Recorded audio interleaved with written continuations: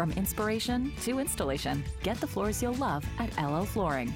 Right now, get up to 20% off in-stock floors and more at the Summer Refresh Sale. My weight affected everything. My A1C was up to a 12. I was tired, unhealthy, and I couldn't do the things I love. West Medical and Foothill Regional's innovative weight loss procedure can change your life. I lost 132 pounds. My A1C is down to a 5.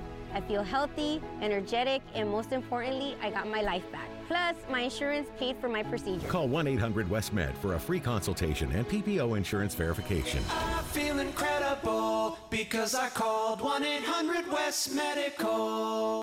We're at a STEM summer camp for girls that teaches them to build and launch rockets in hopes of igniting a career in science in TechSmart. Wednesday at 5 a.m.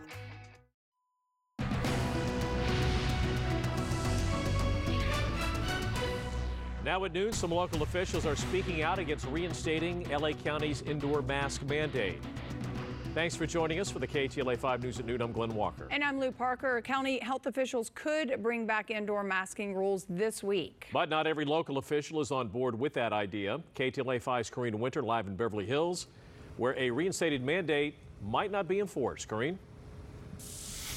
Well, Glenn, I spoke with the mayor of Beverly Hills this morning, and she said it really just comes down to enforcement. And she says right now the city is not willing to do that. She did mention that back in 2020, when LA County put into effect its masking requirements, that at that time, yes, Beverly Hills did comply. She says right now we're living in different times, and she says if it goes into effect on Friday, well, they will not be enforcing the rules. We had over 2.5 hours of public comment. About 75 people voiced their opinion. Out of the 75 that contacted us, 3 of them did support the county mandate. But how we felt was, this Beverly Hills is still currently under LA County Public Health, but it's really a function of how we as a city use our enforcement issues. And the mayor is saying that they heard from residents during a special meeting that was held yesterday. Now, if the county reinstates its mask requirements for certain indoor areas, you just heard the mayor saying that she wouldn't abide by that order, which could return on Friday with the mandate taking effect. That's if the CDC's high COVID-19 community transmission level remains at that threshold through the week. Now, as for the county's numbers, it just reported its largest week-over-week decline in cases in a month. Daily cases have dropped 11% from the previous week, but still high based on CDC's parameters. Masks are still required on all types of public transportation in LA County and in other indoor spaces. A broader mandate would extend the requirement to all indoor public spaces like retail stores, indoor restaurants, bars, and also schools. Now, some elected county leaders, they've been quite outspoken about the possible reinstatement of a masking order in LA County. County Supervisor Catherine Barger released an open letter saying, quote, "They are polarizing and unenforceable." We all know after 2.5 years what is effective.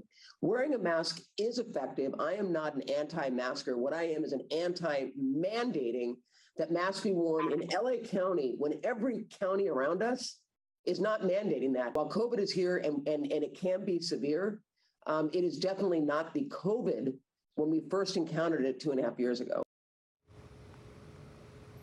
And that's County Supervisor Catherine Barger outlining her position on whether she supports return of masking in LA County. She's been quite outspoken on the issue. In fact, the Board of Supervisors are holding a special meeting right now. We've been listening to that, monitoring any possible developments, and if warranted, we'll bring you all of those details coming up on later editions of KTLA 5 News. That's the latest here in Beverly Hills. Corrine Winter, KTLA 5 News. Back to the studio.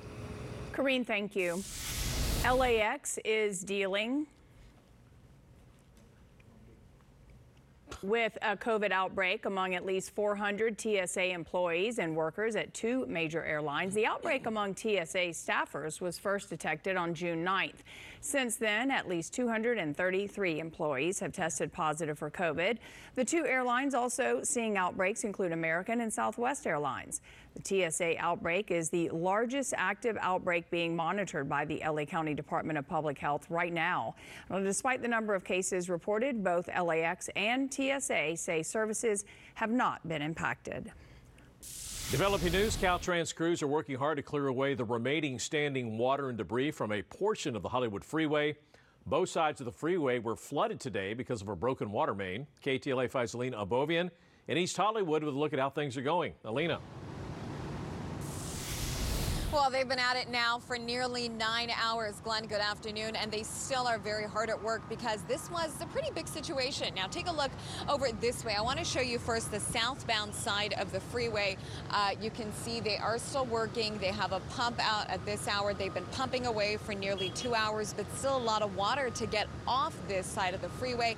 You can also see the Santa Monica on-ramp is closed. They're trying to keep the freeway as clear as possible while they work to clear all this out. Over on the northbound side, you can see 2 lanes have reopened, so the traffic is moving much better compared to earlier this morning.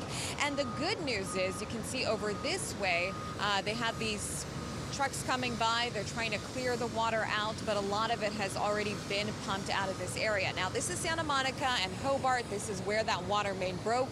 Very early this morning, it led to a pretty major flood here on the 101 freeway. Caltrans is still here moving that water out. At this point, there is no word on when things will reopen. According to the latest from the DWP, this was an 8-inch cast iron main. It broke early around 3 a.m. this morning. We do not know exactly what caused the burst. The California Highway Patrol at 5 a.m. this morning was seen escorting drivers through the freeway, which was flooded with up to 2 feet of water in some areas.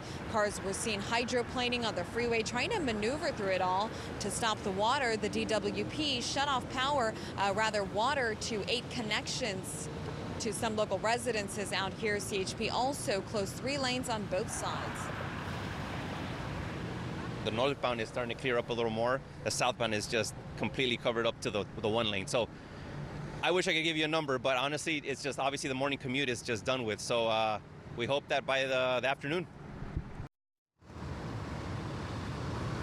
And by afternoon, according to CHP, they're hoping that by 1 o'clock, which is an hour from now, that all lanes will reopen here on the northbound side, southbound side of the 101 freeway. But in my guess, it might take just a little bit longer than that, possibly until 2 o'clock today to get everything reopened. In the meantime, if you can, avoid the 101 freeway. I'm Lena Berman reporting live in East Hollywood, KTLA 5 News. Yeah, caught a little bit of that this morning. Yeah. Yeah. I saw it. I thought about all my coworkers that are probably going to hit it as well. And just thought, oh, not going to affect me. Yep. That means it's your lucky day, so you should play the lottery tonight. Yep, already As been we all there, should, done yeah.